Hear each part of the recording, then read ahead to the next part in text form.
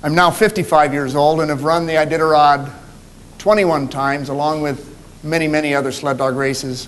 I just recently came back from Norway, where there's a 1,000-kilometer sled dog race. There's races in Minnesota and Wyoming, and there's even races in Argentina and Chile, and South Korea has a sled dog race now. This is not unique to Alaska, but Alaska has been a focal point. For me, Alaska serves to dog mushing what Nashville serves to country music. I know there's country music fans in San Diego, but if you really want to immerse yourself in country music, you're going to go to Nashville. And if you want to immerse yourself in dog mushing, you'll come to Alaska. Tripped right into a sled dog race when I came back to our small community at Denali National Park. I mean real small. 170 people live there today year-round, and back then it was closer to 30 or 40. So imagine me, a 20-year-old who had just come back from 3 months in a tent with 9 dogs that had been my only companionship, and I was happy about that. I came back and ran into a flyer for a sled dog race. The local bar in Healy, Alaska had a little sign that said sled dog race, and I thought, wow, my dogs have been out on the trap line and hunting, and I've trained them to sit and stay, and they're so good at what we do. And I had a giant wooden sled. But I thought, I used to be competitive. I used to play football in college, and I loved competitive sports. Why not enter my team of trapline sled dogs into a sled dog race? On his wall was his memorabilia, his holster, his harness or his halter for his horse, and he always wore cowboy boots and a cowboy hat. He had left that life behind, and these was his memorabilia. One of the pieces of memorabilia was a big bullwhip, something he had used for moving angry cattle or something. But I had seen, as a small boy, that the only sled dog I had seen was Sergeant Preston, and in the drawings in Jack London books, all the dog mushers had this great big whip that they would use to encourage the dogs and shock them into excitement. And I thought, well, if I'm going to be in a race, I ought to try this. Well, there's only 1 week till race day from arriving with my dog team on a weekend. The next weekend was this dog race. And it took me a couple days how to keep from taking my ear off in Legs' front yard as I would try this thing. And somehow the idea of trying it with the dogs before the race just didn't cross my mind.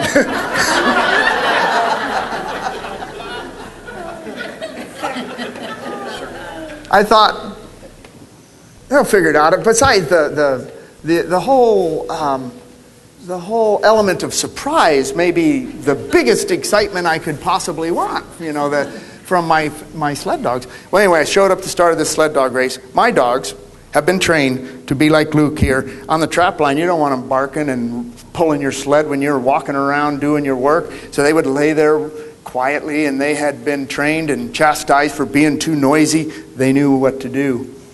But to come into this parking lot full of barking, screaming sled dogs that wanted to go like mad and were tied to trucks that were just pulsing with the energy of trying to get out on the trail, my dogs looked pretty baffled. In fact, they looked more like a small herd of deer in the headlights of your car. I wondered if this was going to work at all.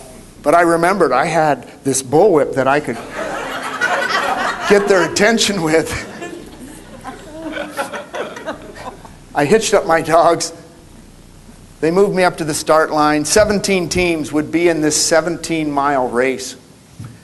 I had also decided that my great big trapline trail sled that was designed to carry hundreds of pounds of gear would be way too big for this race. So I had borrowed from someone I didn't know well a little racing dog sled that was more like a shopping cart on skis. But I've always, like I said, I always thought, who needed to practice with it? I mean, I've always been pretty athletic and quick to learn, and I thought I didn't have a lot of time, so I put my bullwhip in this little shopping cart and hooked my bewildered-looking team to the front of them, and they moved me to the start line. As they moved me up there, I mean, this has got a homemade paper banner that says start and finish, drooped on a couple of cedar or spruce poles. The guy with a timing watch has got a beer in one hand and his stopwatch in the other.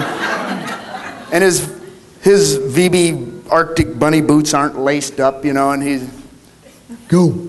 And he's telling us when to go. And anyway, I wondered if my dogs were even take off. They watched a bunch of teams take off ahead of them. And sure enough, when my turn to go was given to us, they took off like a bolt of lightning. I had never seen this in them. It's like they had been learning. Well, all these teams are taking off ahead of them. Where were they going in such a hurry? But we ought to find out. And they took off, and all of a sudden I'm hanging on to a grocery cart at about 20 miles an hour. Going, whoa, I just trying. This thing was, I felt like if I leaned wrong, it would just be crumpled in my hands. But I'm starting to get my balance and going, oh man, I don't know. And I remember looking in my sled bag going, yeah, like I'm going to try to make these dogs go any faster. I can barely stay on as it is. I just went, I'm putting that bow whip back on Legs' wall and I'll never touch it because I clearly don't want anything to do with it. But this is when I have to make a confession that I'm very competitive. And as the miles went by, I became a little better on the sled and realized, woo, if I turn my hips just like this, I slide around the corners. And then I can do this, I can do this. And pretty soon I'm thinking, well, I could try the whip.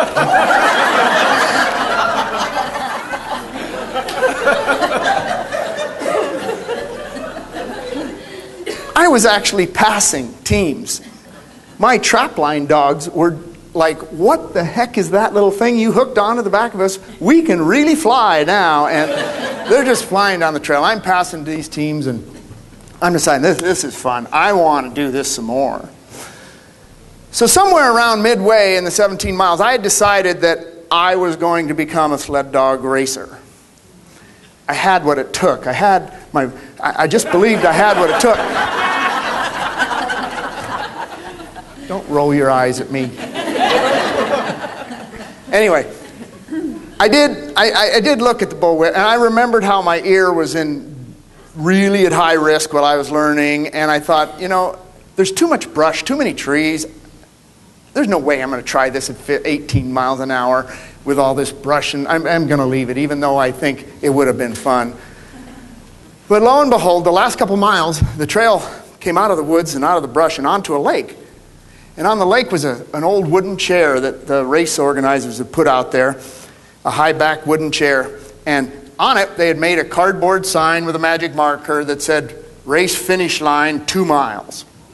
I've learned now that's pretty common, that they're going to tell you how far it is to the finish, in case you want to pour it on. Make sure you know you're on the right trail. And I thought, cool. But I also thought, whoo, out on the lake, there's no brush.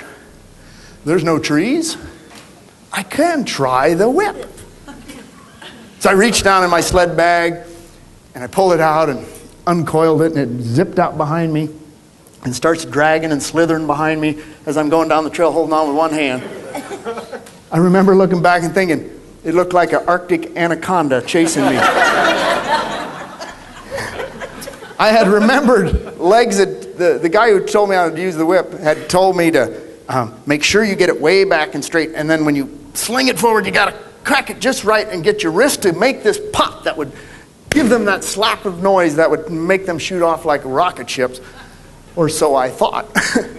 Anyway, so I decided, all right, I'm going to give it a try. I'm out on the lake, 2 miles to finish. I'm having a blast. Dogs are having fun. Let's give this a try. Now slithering out behind me, I decided the time was right. I leaned forward and cracked the whip forward, and it yanked to a stop and pulled me backwards. And now, for a split second, I just about got loose of my sled. Something had grabbed like a fish had grabbed your fishing lure. And I turned, as I'm still moving 15 miles an hour, to see the chair now in the air.